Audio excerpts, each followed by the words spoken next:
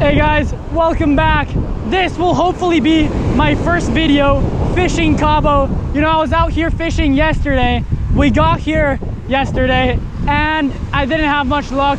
You know, I was out here in the morning, I was out here midday, I was out here in the evening, but I don't think the big fish were around. So today I'm out here midday. You know, I just want to see if there's fish out here and see if I can do well with them. But you know, you never know when they're around. If the fish are around, they'll bite. So any time of the day that you have a chance to go fishing, take it. I'm super excited to fish today. I'm gonna be doing fishing like I haven't quite done before. So this is surf fishing, but it's a very heavy setup. So you can see I got a pretty huge rod with me today.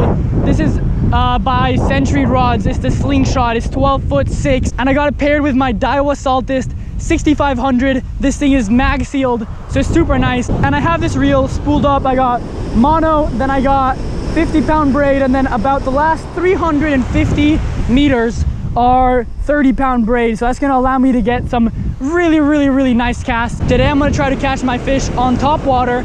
So I got this lure here. It's called the Cabo Killer, and it's a pretty popular lure for this area, hence the name. But I'm really excited to try it out.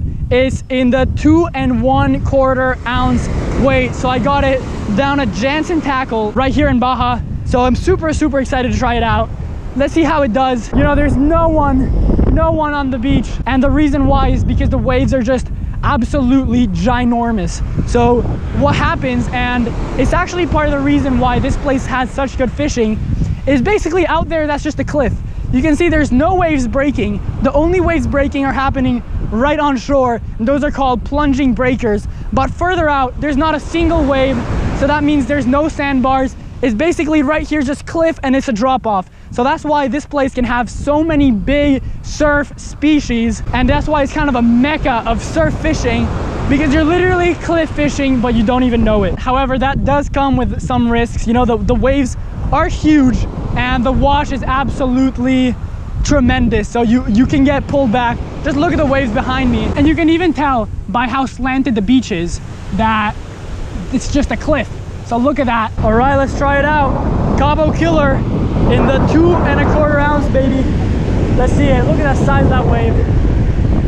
I'm gonna back up a little, and I'm just gonna cast it as far as I can. Let's see. Ugh. This is a really fast action topwater lure, so you know if you're swimming it right if it's just skipping across the surface. And I can see it. I can literally see it just jumping right there on that first wave. So it's swimming right. It'll be rolling around there, and if any fish sees it from underneath, it's really gonna look like a freaked out bait fish. So hopefully it'll hit. We got those nice sharp trebles in the back, and you know, these things look pretty deadly. Look at the size of that wave. Absolute behemoth.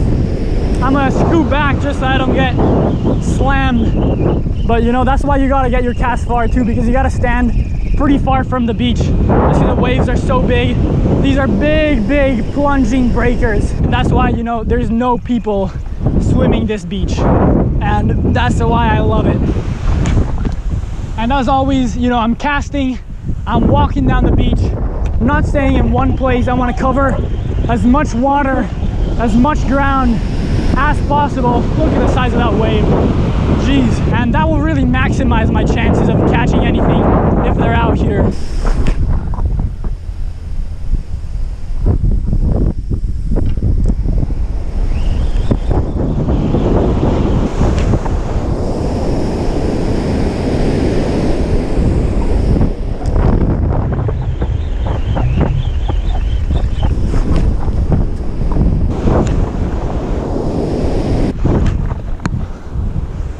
First Cabo fish.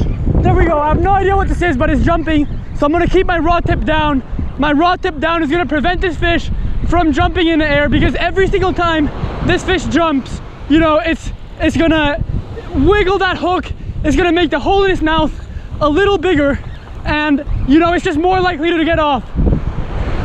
I've been fishing for a while now, haven't been having any luck. Finally, the first bite on that topwater Cabo Killer, and we're on our first fish of the day. Let's go. Looks like it's a needlefish. I'm just gonna help I'm gonna let the waves help bring it in. Let's see it. There we are. Nice. Here, gotta get him away from these waves because they're pretty big. Woo! There we go. First fish. And this is a big needlefish. This is so awesome. Huge, huge needlefish. I'm gonna get the hook off this guy. I'll show him to you. But what a fun catch. What a cool first catch. What a way to start this trip. Needlefish, top water, Cabo Killer from the beach, baby. Let's get back to it. The waves are huge here. The wash comes up really high. So what I'm gonna do is I'm gonna move this needlefish. I'm just gonna be careful picking him up because this fish will turn around and try to bite you. So I've just picked it up behind the head. You can see how big it is. Kind of a monster needlefish. By far the biggest needlefish I've caught in my life. I've caught some before, also in Mexico, but much, much smaller. And these guys will fray your leader because you can see they have those big, gnarly blue teeth. So after this, I might change my leader, depending on what it's like, but this is an awesome catch, which I do want to get released. So let's go. So first fish of the day, beautiful needlefish. Just got to be careful because these guys do have mega gnarly teeth. Let's get this hook out. There we go. Easy unhooking. And you can see the size, beauty, and strength of this needlefish. Look at that mouth. Absolute unit of a needlefish. You know, these guys don't put up the biggest fight just because of their shape. And they're not super heavy, but they are long and they are very acrobatic fighters. So you can see when I hooked him, the second I hooked him, I saw this guy fly out of the water, you know, and then the entire fight, you know, I was just praying that he wouldn't get off.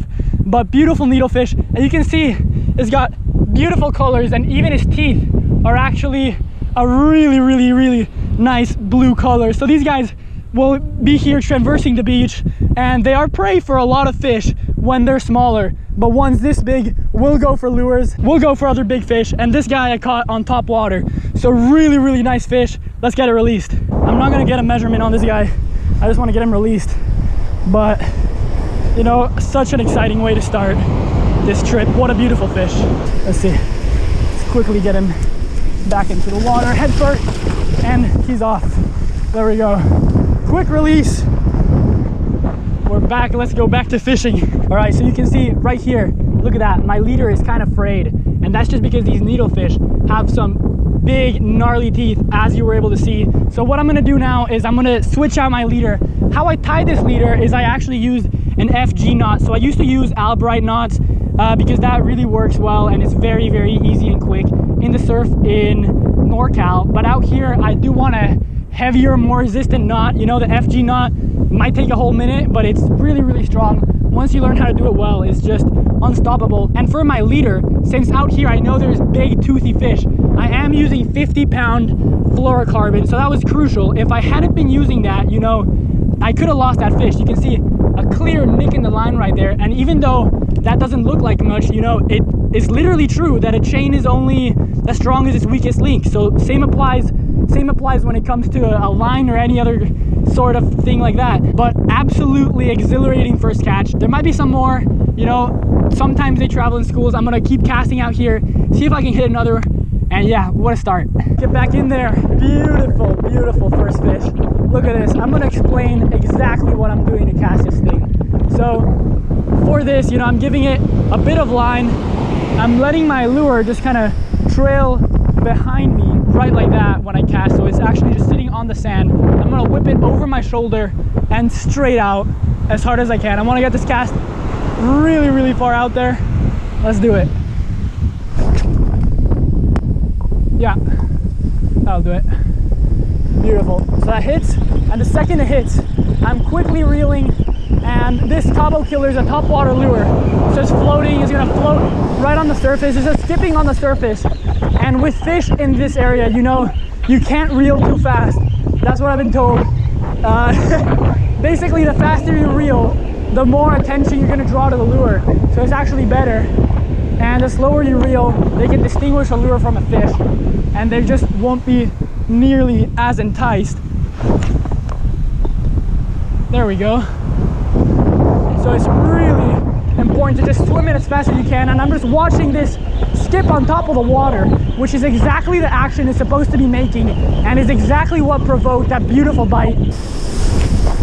But I'm fishing right now, you know, and I'm not fishing at the prime times. You know, the prime times really morning and evening, sunrise and sunset. But it's about midday. I decided to just give it a couple of casts and got hit. So just keep plugging. A lot of times one hit means more hits.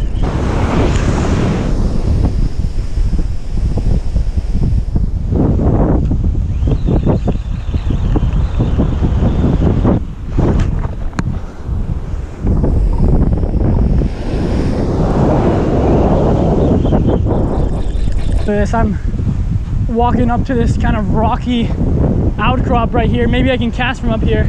Looks kind of nice. And you know, I said earlier it's about to be mahi season, and one of the most effective ways to catch mahi is actually, you see that red buoy out there? Mahi love stuff like that, you know? Out in the open ocean, you can find a tree trunk, and under it there'll be bait fish, and the mahi will be hunting them. So I'm gonna have a cast, see if I can hit it there, see if we can hook up.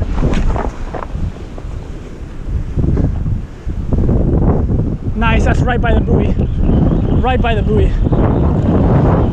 So you know, just stuff like that is really little hints you can have that can make the complete difference in your fishing trip, you know? I could be fishing down the beach, there could be mahis on these buoys, and I just never catch them because they're congregated here. And if I'd known they were congregated around a little bit of structure, I could have caught them. So it's important to come into these situations knowing the species. So that's right by that buoy again. Give that quick retrieve. No luck by the buoy. They're doing construction there, so I got kicked out. But you know, a lot of times those things do hold some fish. So always give it a try. I only had 2 casts there, but maybe if I had more, I would have hooked up. That's okay. I'll be there tomorrow before the construction. So.